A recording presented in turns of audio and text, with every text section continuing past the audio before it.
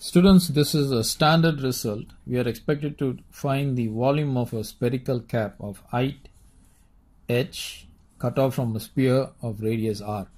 Now, to obtain this spherical cap, we would have to use x is equal to r and x is equal to r negative h as the two lines.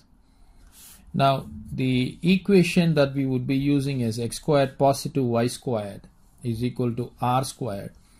And the required formula is going to be pi times integral between the limits x is equal to a to x is equal to b y squared times dx.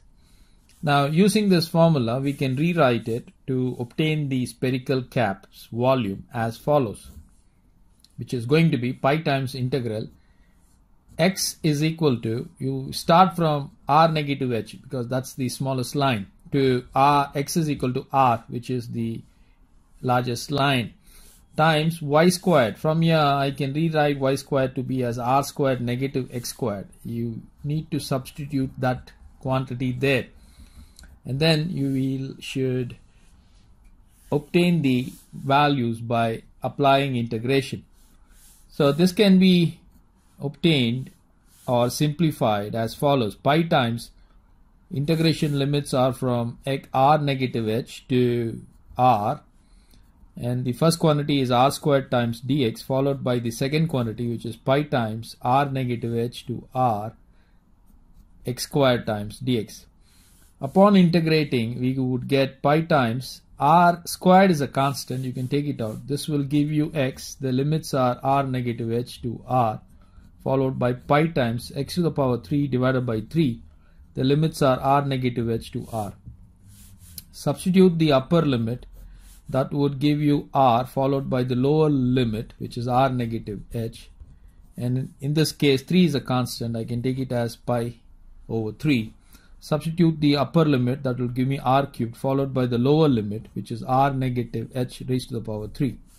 Now, our duty is to simplify these quantities. So this is going to be r squared multiplied with r would give me r cubed times pi negative times r squared times pi times r negative h, followed by pi over 3 times r cubed. Negative times negative is positive, pi times r negative h raised to the power 3 divided by 3. Now we would have to expand this and simplify, so I'm rewriting it as r cubed. Now you got an r cubed pi here and pi r cubed over 3 there. So let me club those quantities. So pi r cubed divided by 3, that's one quantity. And you got r squared pi times r, that's going to be r cubed pi. And then negative r squared pi times h with a negative sign, that's going to be positive r squared pi times h, followed by positive pi over 3. Now, so I will have to simplify this. Now, to simplify this, I would be using a minus b whole cubed formula, which is a cubed negative 3a squared b positive 3ab squared negative b cubed. So r negative h, the whole cubed, is going to be r cubed negative 3 times r squared h positive 3r h squared negative h cubed. So remember the formula, it's very important. So now what I can do is I can simply cancel these two terms. R cubed pi and negative r cubed pi can be cancelled. So I am left with negative pi r cubed over 3 and positive r squared pi h positive pi over 3 times. Now r negative h the whole cubed, I can write it as r cubed negative 3r squared h positive 3r h squared and negative h cubed. So I can rewrite the above expression as pi r cubed over 3 negative sign positive r squared pi times h. I can remove the parenthesis and multiply pi over 3 to all the terms. So that's going to be positive pi r cubed over 3 negative 3r squared h pi over 3 positive 3 times r h squared pi over 3 negative pi h cubed divided by 3. So can I cancel any terms? So let me see that.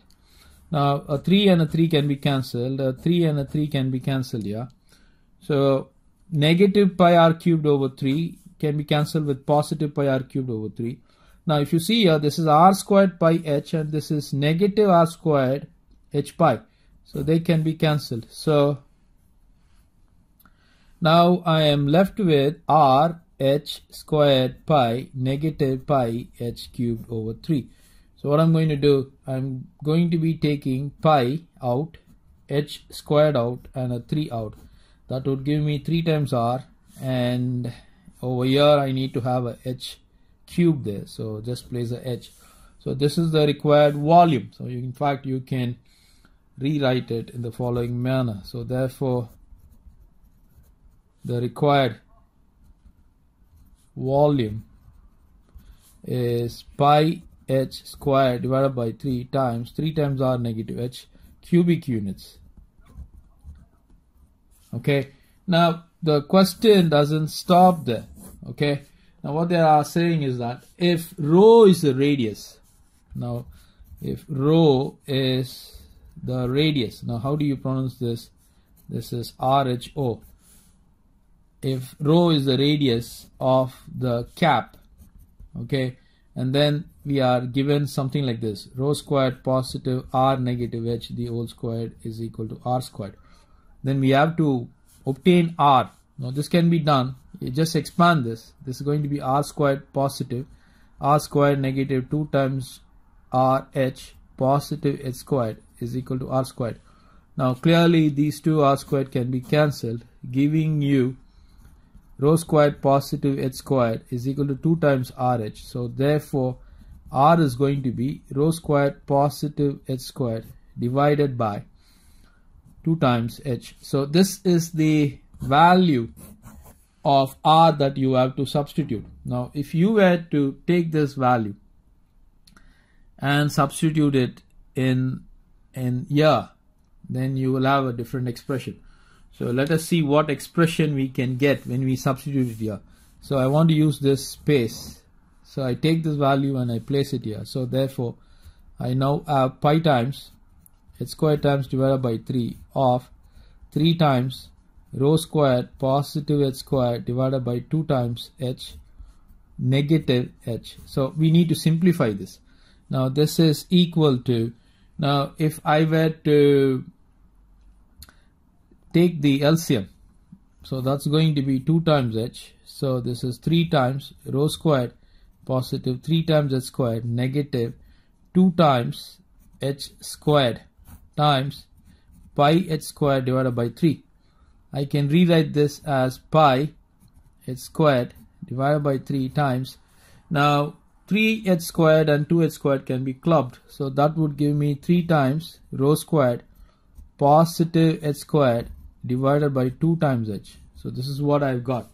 Now what I can do is I can multiply 2h with 3 and cancel, in fact I can cancel this h out. So that would give me pi h divided by 6 times 3 rho squared positive h squared. So this is my v, okay, when the radius of the cap is given.